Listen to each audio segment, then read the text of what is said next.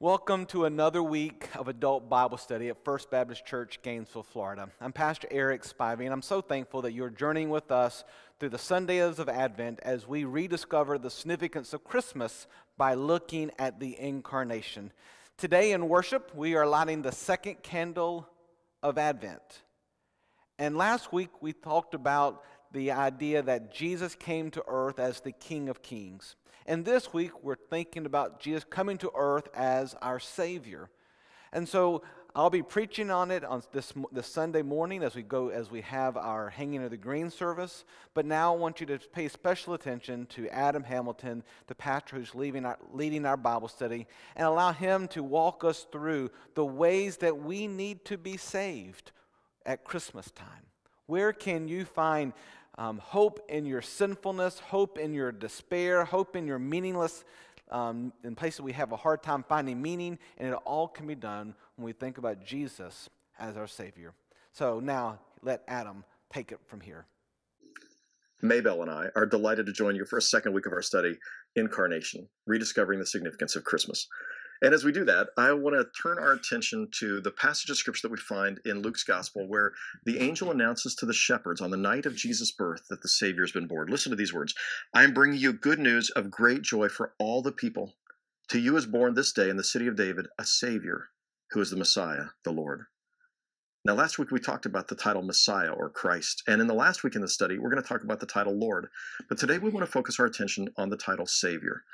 Now, when we think about the word Savior, I just remind you, we learned that Messiah or Christ appears over 500 times in the New Testament as a title for Jesus. It meant the Anointed One, and it pointed to him as our King. When it comes to Savior, this is the only term used for Jesus more often than Christ. And you might, if you searched for it in the New Testament in a word search program, you wouldn't be able to find it, not very often. But what we know is that Jesus' very name means Savior. It means God saves.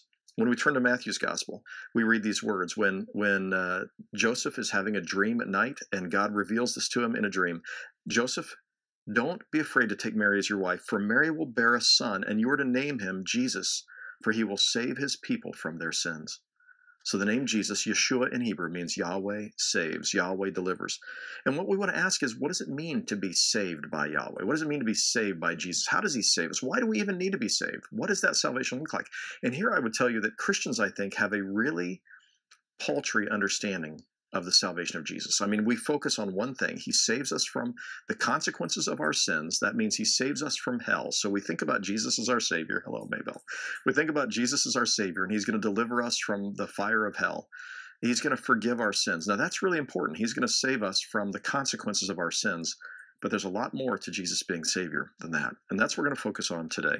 So as we think about that, I want us to focus our attention on, first of all, the idea of sin.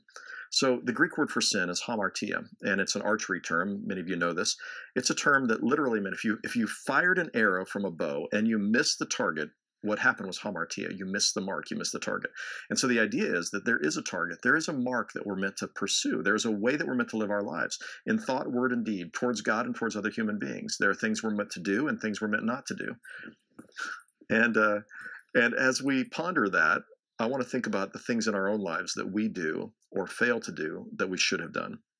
As we think about this, I think, of course, about poverty, injustice, racism, abuse. There's no shortage of things that we can think of that are sins, that are ways in which we have failed God. Materialism, a whole host of others. I also think of the 7 deadly sins within the Catholic tradition. Lust, gluttony, greed, indifference, sometimes called sloth, anger or hate, envy, and pride. And I look at that list of the 7 deadly sins. They're seen as the cardinal sins, and all the other sins flow out from these. And the truth is, I've violated all of those many times in my life in thought, word, and deed by what I've done or left undone. Jesus came to save us from our sin. The Greek word in the New Testament is sozo. And sozo is like the Hebrew equivalent. It means more than just to save. It means to deliver. It means to rescue. It means to heal. And so when we think about Jesus as Savior, we're also saying Jesus is our healer, as our rescuer, as our deliverer. So as we ponder that, when we talk about being saved by Jesus, we're talking about more than just being saved from the consequences of our sins, that is, to be rescued from going to hell. We're really thinking about a much broader understanding of salvation. And that's what I want you to ponder as you're thinking about this in your study of the second chapter.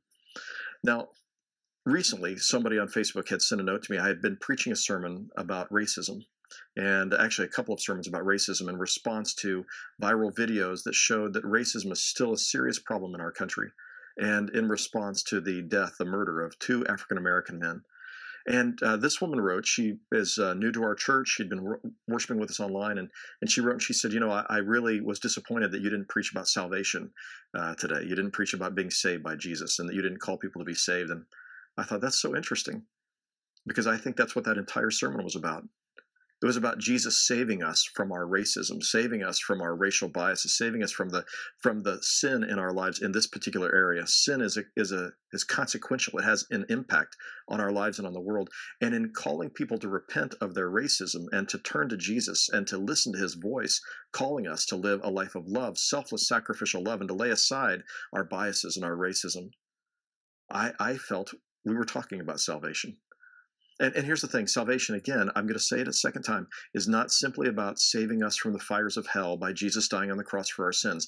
That, of course, is a really important part of salvation.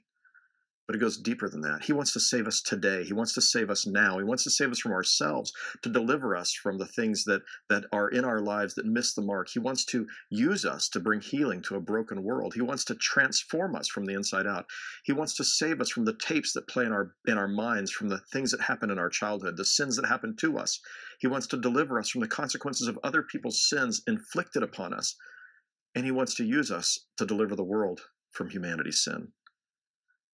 When I think about this, and I think of all of the ways that Jesus delivers us and saves us, I see him redeeming us. I see him purchasing us, buying us, teaching us by his words and his example, by his Spirit transforming us so that we might become the people God wants us to be, that we might be transformed so that we don't miss the mark, but instead pursue the mark that God intends for us. And as I think about that, in Jesus' entire saving work, it wasn't just as he was dying on the cross that he was saving us. It was in his birth, in his life, in his teaching, in his ministry, in his healing, in his suffering, in his death, and in his resurrection, that Jesus was saving us, healing us, delivering us.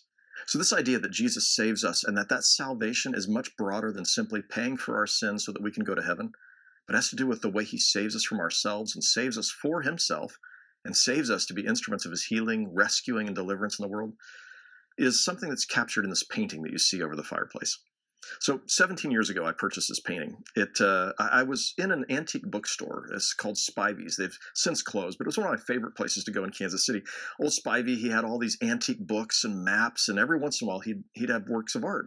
And I was in this place, and in the back room, he had this painting, and it was laying on the ground. Actually, it was tilted against the wall, but just from the ground, and it was sort of tattered and torn. The painting actually literally had a 4-inch tear across the top and 4 inches across and 3 inches down, and it was covered with soot, and but you could still make out what was in the painting. It wasn't fitting in the frame quite properly, and I was looking at it, and it really captured my heart.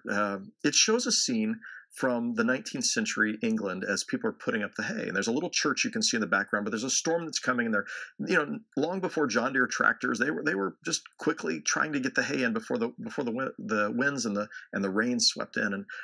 And it caught my eye because, my wife and I live on 13 acres, and we put up hay here every year. And I know what it's like to know that it's going to rain that evening, and you want to hurry up and get the bales into the barn.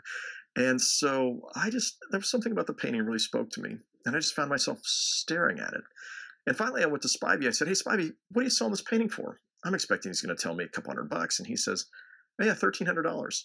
Like, you got to be kidding me. $1,300? Don't you see it's torn? It's not even fitting in the frame, and it's got soot over it." And he says, "Hey, it's worth a lot more than that." And I looked at it and I thought, I don't see that. He said, "No, if you restored it, if you paint it, you pay to restore it, they can fix it up, and it's worth a lot more." And he told me the name of the artist. So I called my uncle, who buys and sells art from time to time, and I said, "Hey, can you look up this artist and tell me what this kind of painting would be worth?" And he said, "Well, if it's in good shape, it was cleaned up, it would be worth $5,000 or $6,000. And so I turned to Spivey and I said, "Well, come on, can you give me any kind of deal on it?" And I think he gave me $100 off. And I bought it and brought it home. And my wife looked at it and thought, "Are you crazy?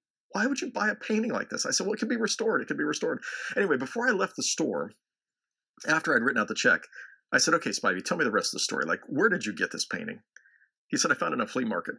It was in a stack of things that they were probably going to throw away." and I paid $25 for it. He smiled. I said, wait a minute, you paid $25 and you sold it to me for $1,200? He said, yeah, it's worth a lot more than that. Anyway, brought it home. I took it to an art restorer, and Peggy Van Witt in Kansas City, and she restored it. She cleaned it. She restretched it, put it back in the frame. She repaired the tear, and you'd never know there was a tear there now. And every time I look at it, I look at this painting, and it means far more. I love it far more than just the scene of them putting up the hay in advance of the rain. I've come to love it because it paints a picture for me of what Jesus does for us and how he saves us. You see, he sees us when other people say we have no value or worth, and he says, you have great worth to me. How much? He's willing to pay his own life. He's willing to lay down his life for us. He redeems us. He buys us when we were ready to be cast aside. And then he carefully, by the work of his Spirit and by his teaching and by his example, he carefully restores us. He heals us. He cleans us up. And he makes us what we were intended to be as we follow him. So he heals us. He saves us from ourselves and from our sin and from our brokenness. He saves us for himself, so we become objects of his love and affection. And then he saves us that we might be objects of his healing and salvation and deliverance and rescuing in the world around us. That's what Jesus does. He doesn't only save us from hell. He saves us from ourselves. He saves us for himself. And he uses us as instruments of healing in this world. And that's what I hope you see as you're studying this chapter. Would you bow in prayer with me? God, how grateful we are that you sent Jesus to be our Savior. Jesus, we trust in you as our Savior. Save us from ourselves, from our sin, from our complicitness in things we don't even understand. Save us for yourself. Form us and shape us by the power of your Holy Spirit to be the people you want us to be, so that we might not miss the mark, so that we might be instruments of your healing in this world. To that end, we offer ourselves to you. In your holy name, amen.